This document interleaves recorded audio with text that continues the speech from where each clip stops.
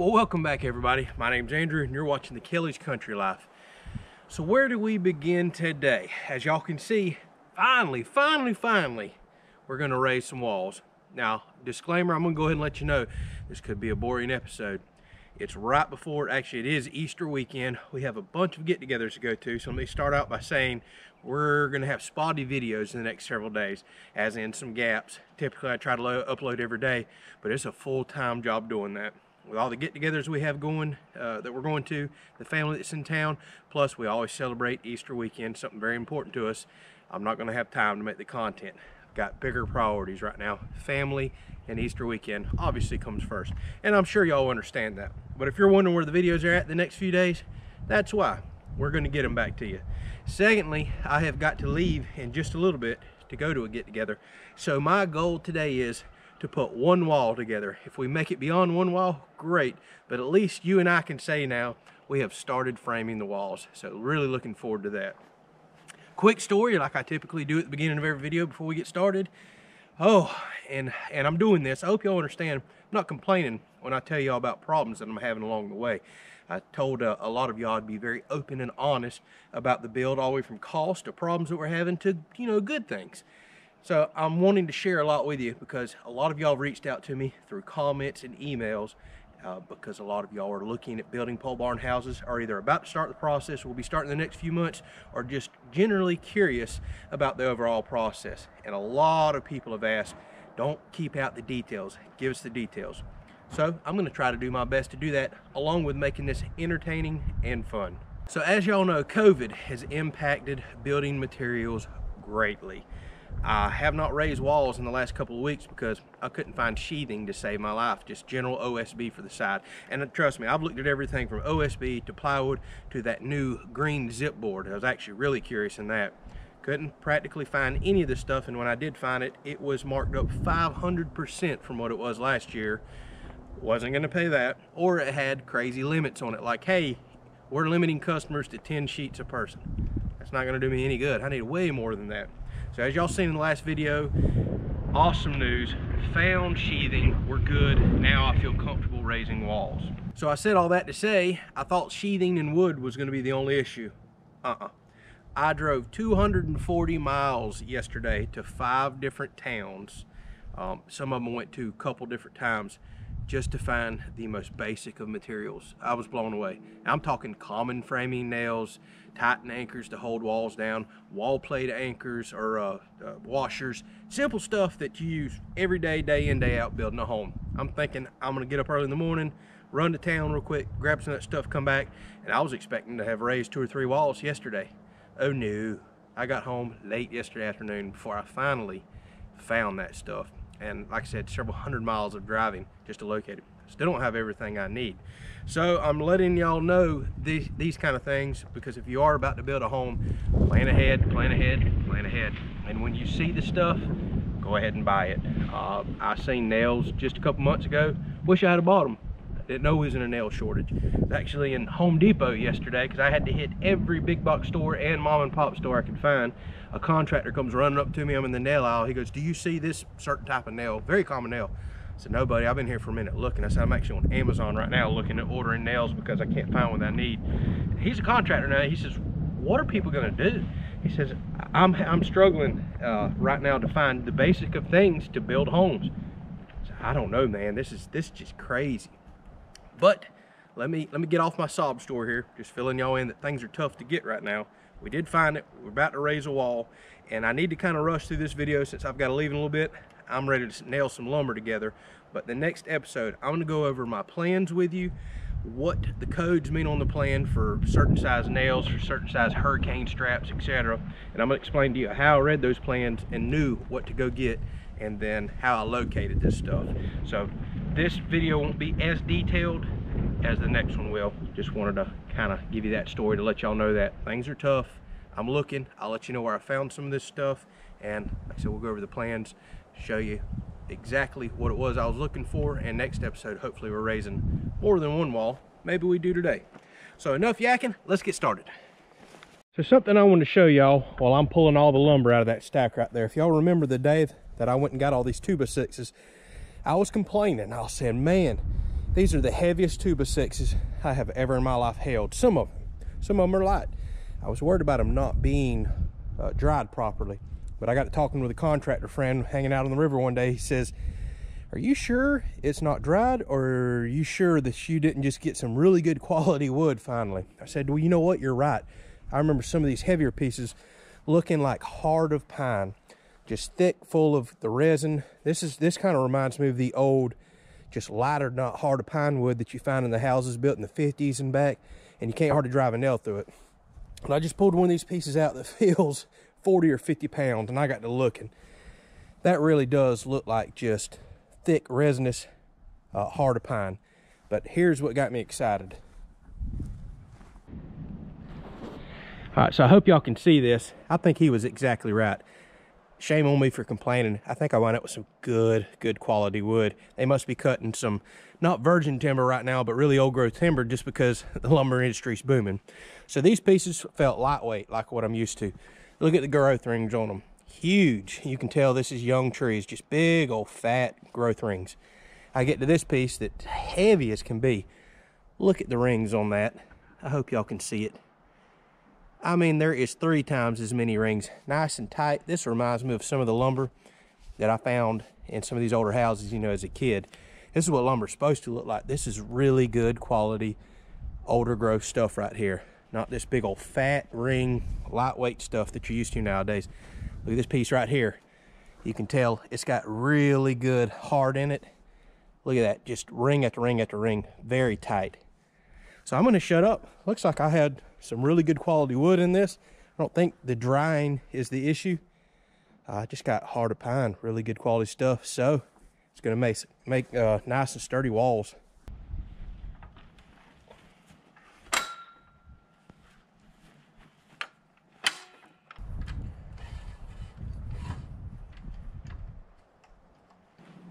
All right, I can tell you one thing that's gonna be critical on these pole barns is you wanna get a measurement at the bottom of the post, and you definitely wanna get a measurement up top. These posts can move, twist, and get out of shape. That's one reason you wanna go ahead and raise walls quickly on a house like this, because I have built enough pole barns to see once these posts sit in the sun for a while, they'll twist, buckle, and do what they want. The quicker you get a wall up in between them, the less headache and hassle you'll have if you can catch them before they start shifting. So I'm gonna grab a quick measurement at the bottom and then all the way up top, and fingers crossed, they're not too far off. Now the plans call for the bottom base plate to be pressure treated. And should any water ever flood and enter the house, it's good to have a pressure treated baseboard, especially in a design like this. However, we are so far above grade, I doubt it would ever be a problem, but we've got to follow the plan.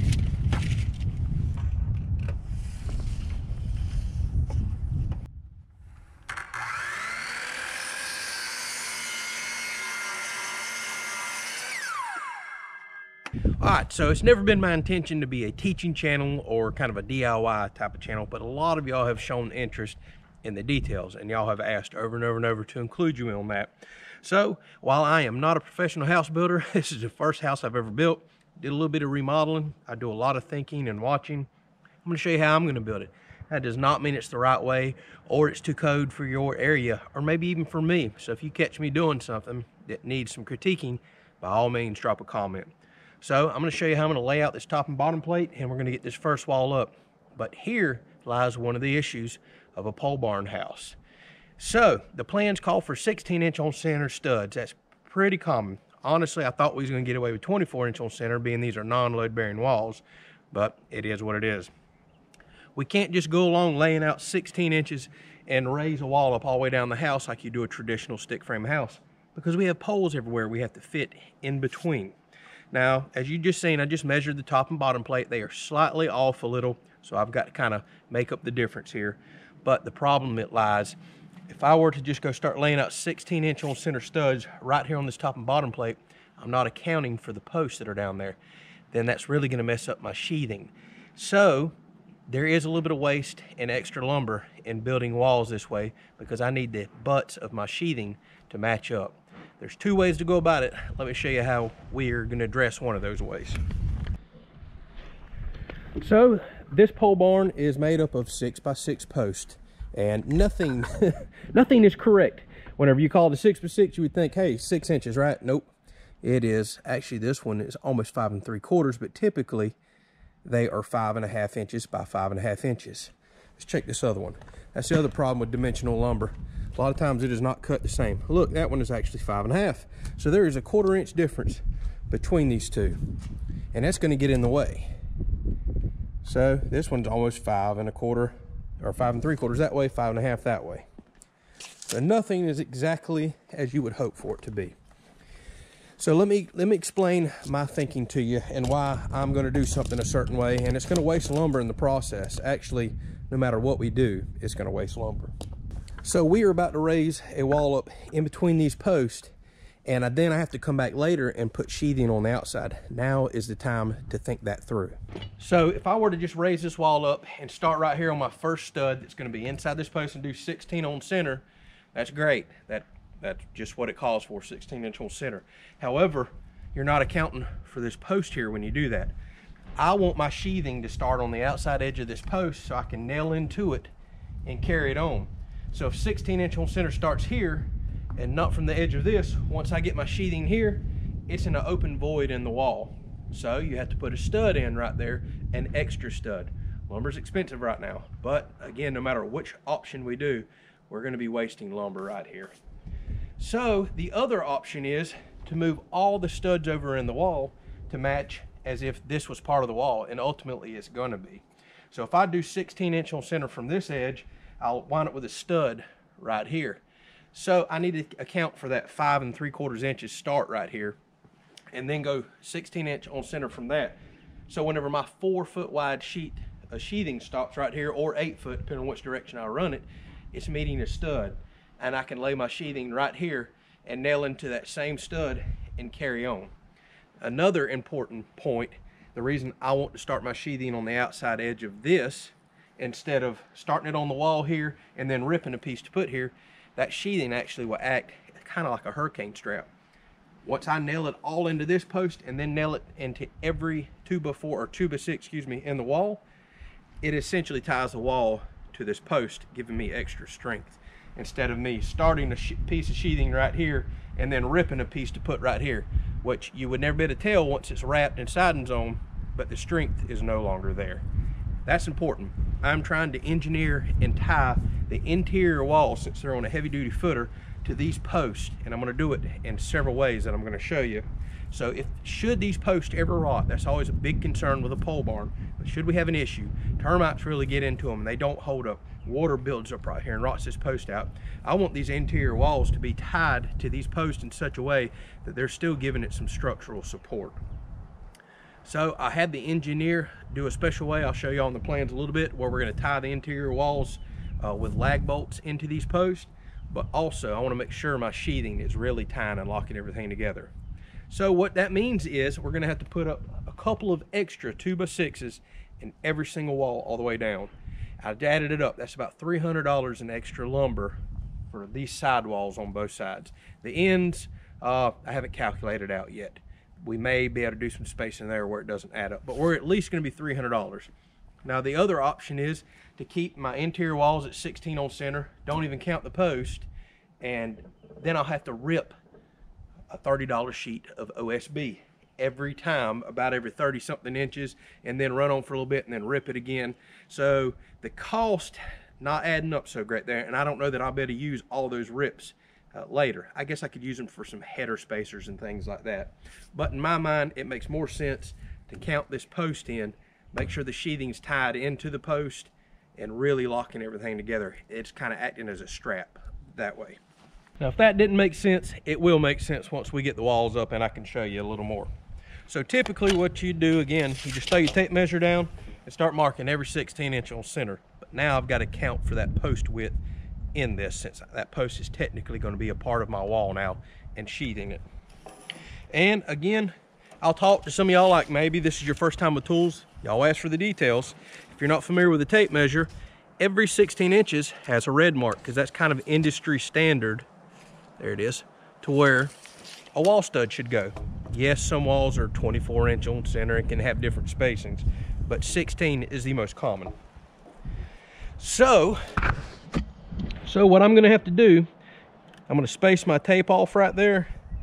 We know that post was right at 5 3/4 inches.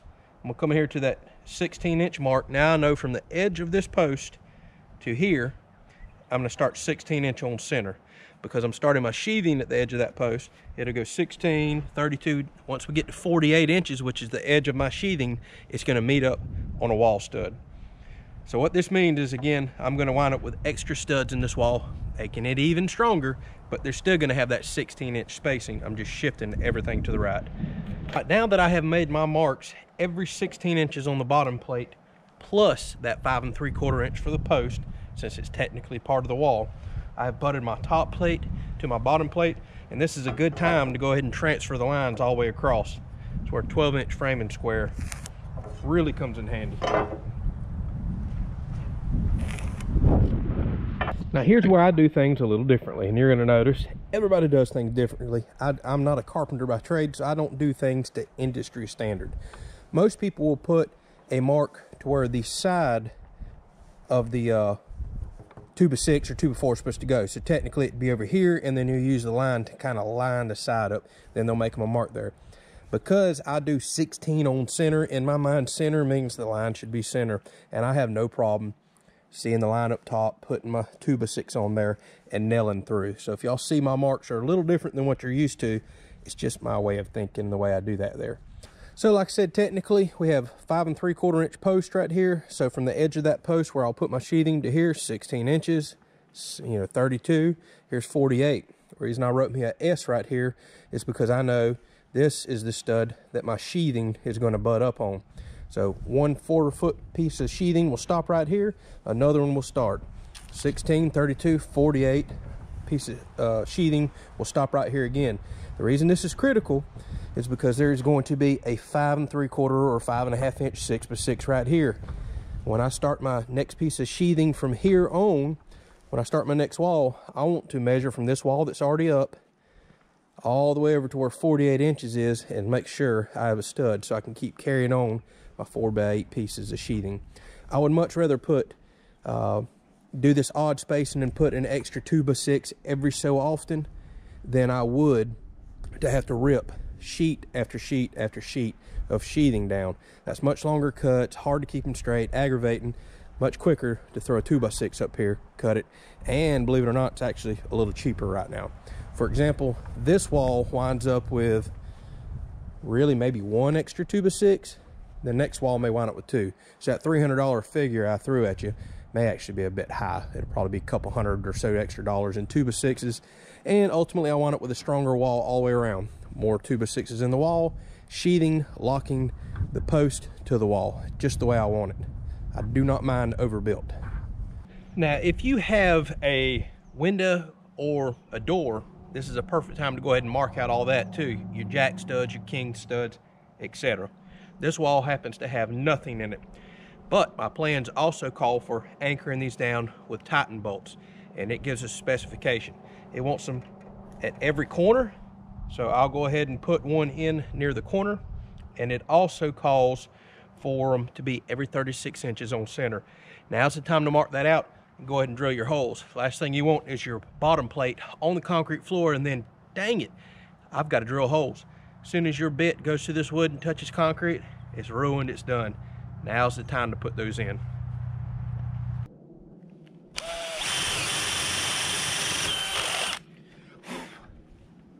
All right, so these are what I'm going to be using to hold this bottom plate down to the concrete. These are called Titan HD anchor bolts. Very highly rated, supposed to be extremely strong. They undercut the concrete and really hold in great. So I want to make sure they fit through, no problem. Again, we'll be using a plate washer and holding those down to the concrete just like this. This wall is not going anywhere.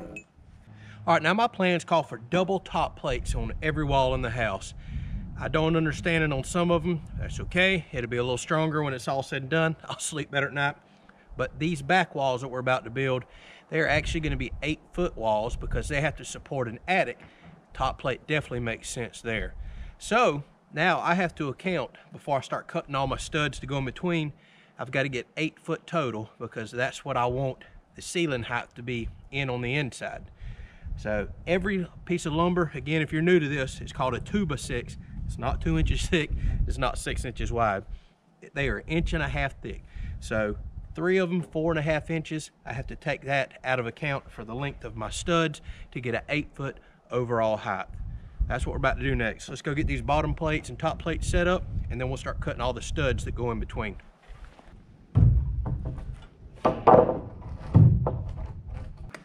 Now it's critical that I bring these plates off the sawhorse the same way I lined them up. So they're not true 16-inch on center both directions. I started from that post. I want to make sure the lines match up top to bottom.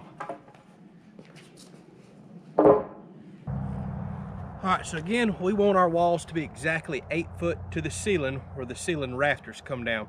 And we designed it that way on purpose to help with cost, because now I can go buy 8-foot materials, 8-foot sheetrock, whatever I need.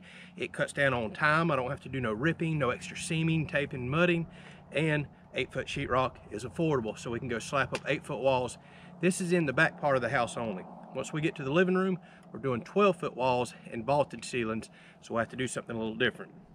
Instead of buying 8-foot 2x6s, I went ahead and bought everything as 12-footers, a whole lot easier, because just because we're putting a 8-foot wall up back here, we still have rafters to put over, and then we have to build another short stubby wall up top to finish closing in the side, because it's still 12-foot eave height back here. So all the leftover lumber that I have cutting these 12-footers down to 8-foot will get used. We're going to turn right around and build another short wall up top in the attic.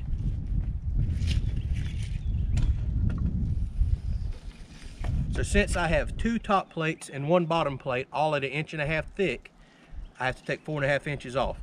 96 inches is total what I'm looking for, minus 4.5 inches, so that'll leave us 91.5 inches that I need to cut all my studs to.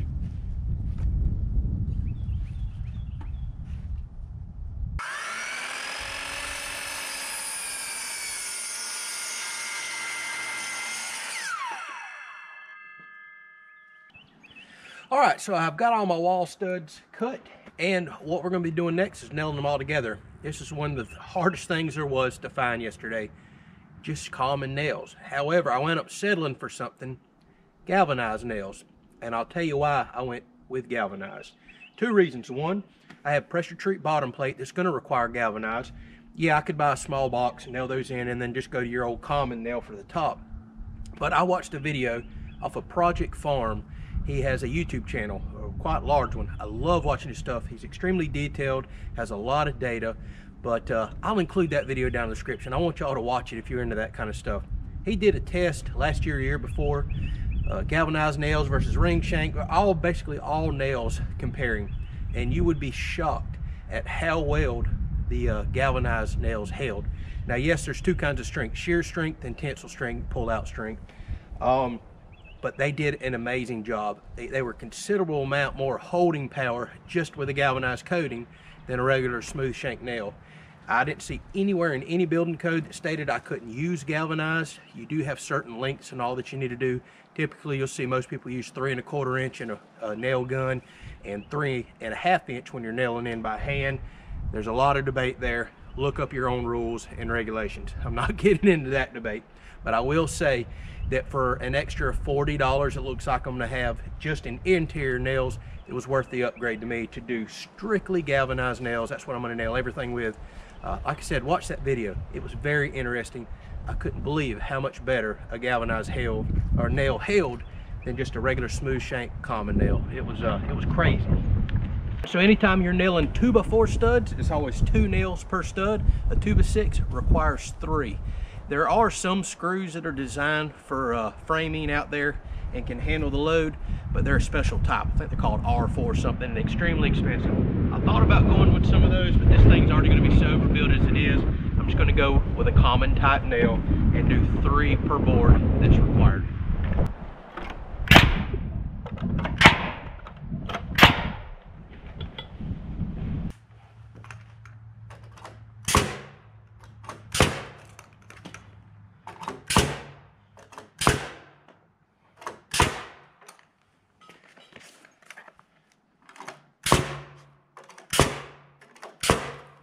All right, moment of truth. This is where I better ate my Wheaties. because while I'm happy I got this good solid wood, it's gonna be heavy raising these walls. I may have to build them on the ground and wait for help every day. Let's see.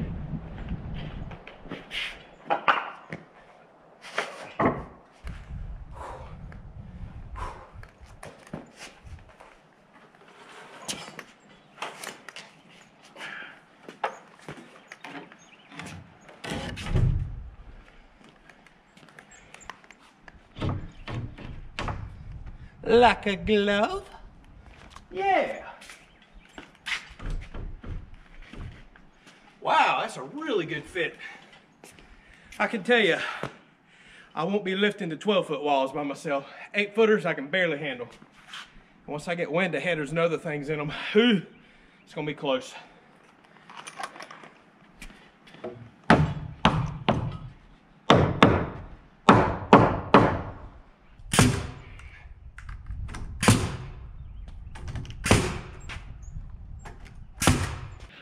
Okay, so I'm gonna go ahead and get this anchored to the wall to show you how we're gonna do that, and the floor. I actually ran out of time. We've got to get over to a get together with family.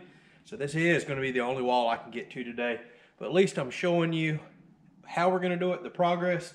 And the next episode, we're really gonna get into headers and framing and the way we're gonna do studs and strapping. But as of right now, I'm gonna drill out these holes for these Titan anchor bolts and show you how I take care of the hole that's critical in order to get a good bite.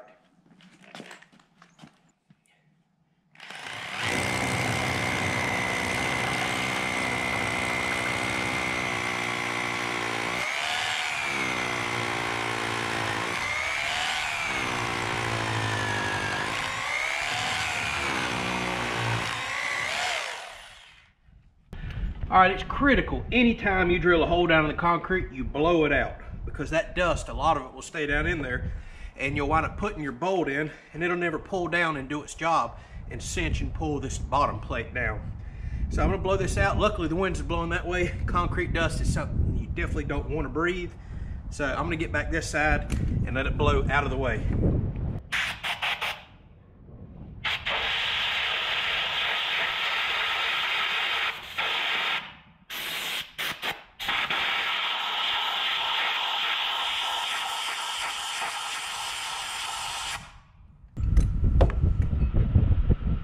All right, so my anchor will go down and bite into that concrete now.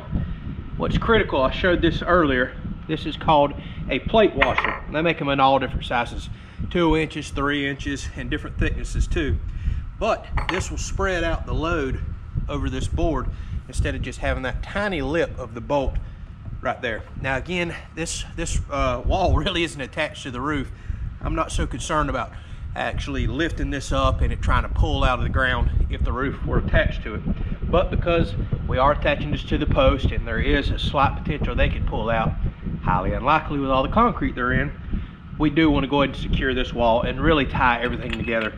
This is cheap insurance as far as I'm concerned. A few $100 extra throughout the entire building to do really good anchoring is well worth it. Good peace of mind.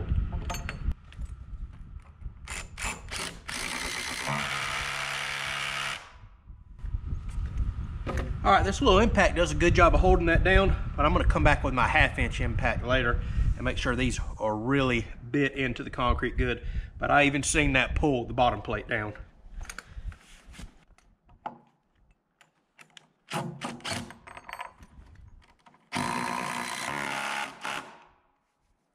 So believe it or not, this next request was mine. When I first started talking to the engineer about designing this, I told him I had concerns about if these posts were to ever potentially rot off. And by the way, I bought really good quality posts. These are actually rated for saltwater environment. A lot of people have asked me, aren't you concerned about post rot? Yes, absolutely I am. It's always a concern with pole barns. We'll talk more in depth about that later. I still think the most critical thing you can do is to get water away from the structure. I've got a lot of things we'll do down the road for that. But these are not saltwater submersed rated, which is the best you can get treated posts there is. I just couldn't get them at the time due to COVID and a lot of production demands to mills. They weren't making them, at least a few mills that I called. But this is the second highest rated post. It's rated for saltwater splash or contact. It's got a really high kind of antifungal mold treatment, you know, anti-rot treatment, I guess I should call it in there, as well as a higher arsenic treatment for bugs. No, that does not concern me being on the wall, and I do not want termites eating my structure down. But when I talked to the engineer, I said, hey, there's still always the potential of these posts rotting off or failing. So I would like to lag the wall, these posts, or these 2x6s into this.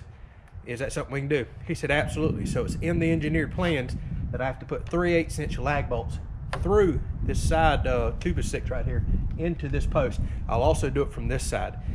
And I actually went a little above and beyond what's called for in the plans. I went with a longer, heftier lag. So it calls for every 24 inches on center. I'm gonna do one up top, one up bottom, find 24 inches on center in between. So should something ever happen to this post, you have interior walls now that are sitting on a footer that will still give this post some support.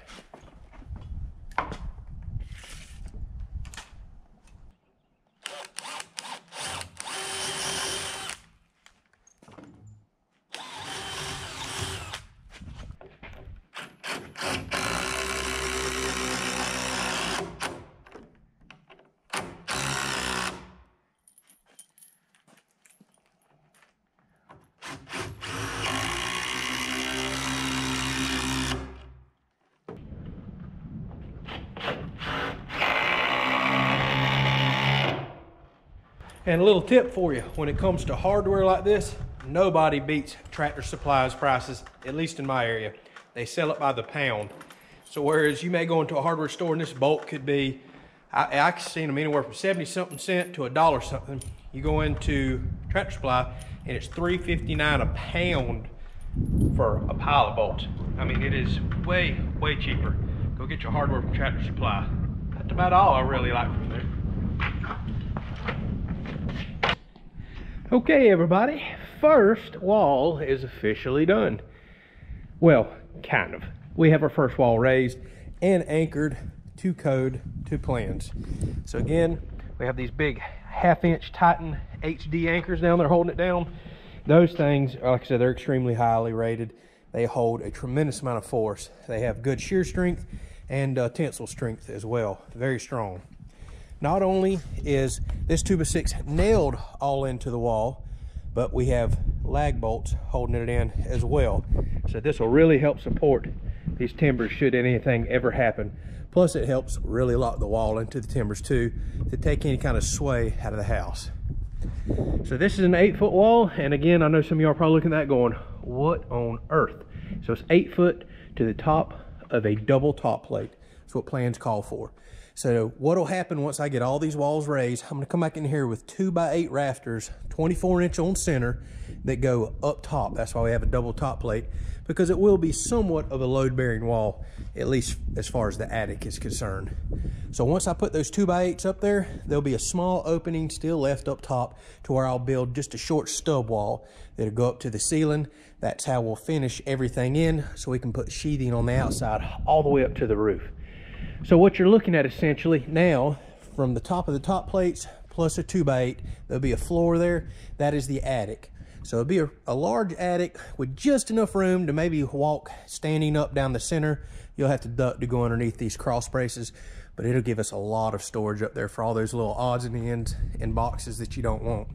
Plus, I like having the room up there to, if I ever need to run wiring or add on or do anything, I can go right in the attic over to the closet. I can pull plumbing through if I need to, do some PEX lines.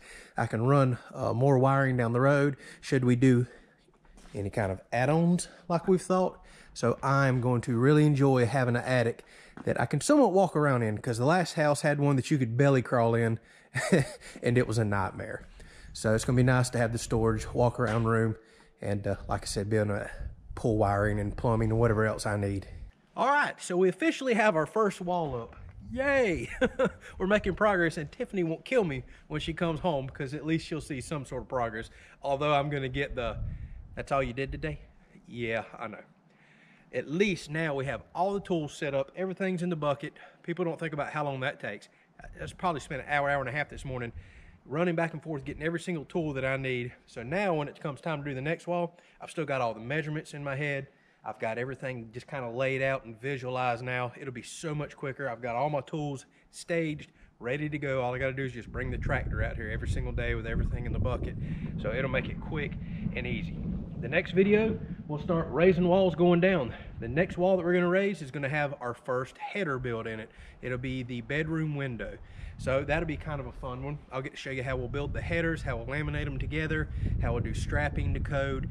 Also in that next episode, I'm going to spend a little more time laying out the plans, showing you what certain things mean, what I had to go pick up. We'll get a little more detailed. I just knew I didn't have time today because just as soon as I turn this camera off, I've got to go pack up everything immediately, get ready, and we're hitting the road. Of course, by the time you'll watch this, it's already a day or two later. But again, we're going to spend that time with family and enjoy this Easter weekend. Hopefully y'all enjoyed it. We are raising walls. It's finally happening. Finally. Oh, one other important thing. First of next week, the contractor's been called back. They're coming Monday to start on the roof. So we're gonna have a lot going on next week. Continue to raise roofs. Continue to raise walls. Put roofing on. It's gonna really start coming together and looking like something. So I'm really excited about that. Again, don't forget, videos will be spotty the next few days. I may be able to post, I may not. We're gonna spend that time with the family. Thank y'all so much for watching. We truly do appreciate the support. We'll catch you on the next video.